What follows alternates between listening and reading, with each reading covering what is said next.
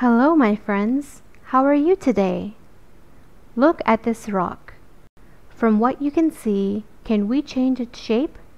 Think. Yes, we can. If we use a hammer, notice that its shape has now changed. And now, look at these rocks in the mountains. Can we change their shape? Clearly, it would be difficult to use a hammer. This would take a lot of time. Oh my! What is this, my friends? These rocks have changed their shape. But how? Notice that the exposure of these rocks to the sun's rays, the strong winds, day and night, and the rain are all factors that change the shape of these rocks. The earth is made of rocks, and the rocks come in many shapes, which can change the shape of the earth's surface. And that is when these rocks are exposed to various factors, such as water, wind, and temperature changes. These factors break down rocks into rock fragments, which helps change their shape after thousands of years.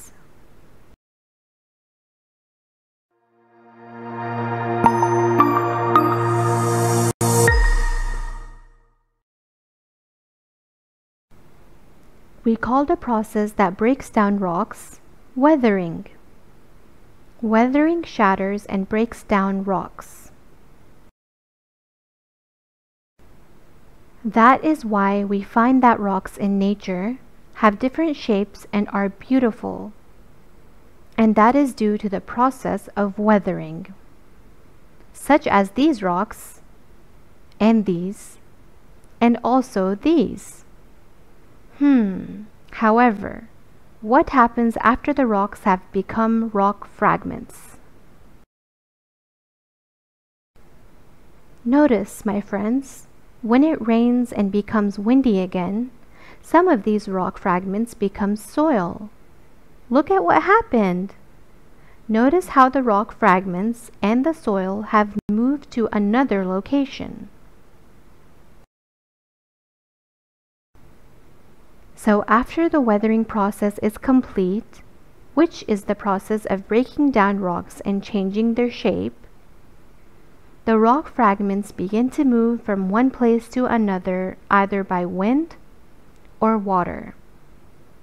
And this process is called erosion. Erosion is the process by which rock fragments are moved from one place to another. So, my friends, the process of weathering and erosion contribute to the damage of the Earth's surface. And these two processes go hand in hand.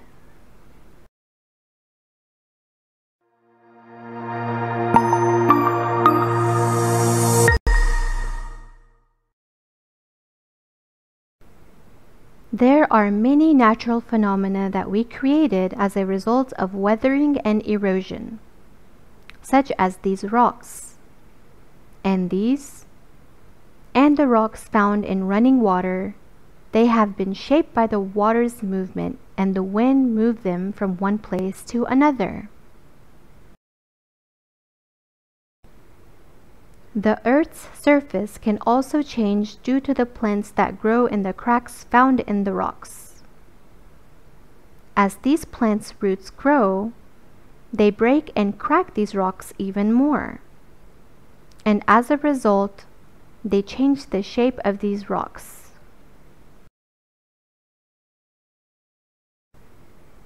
And here as well.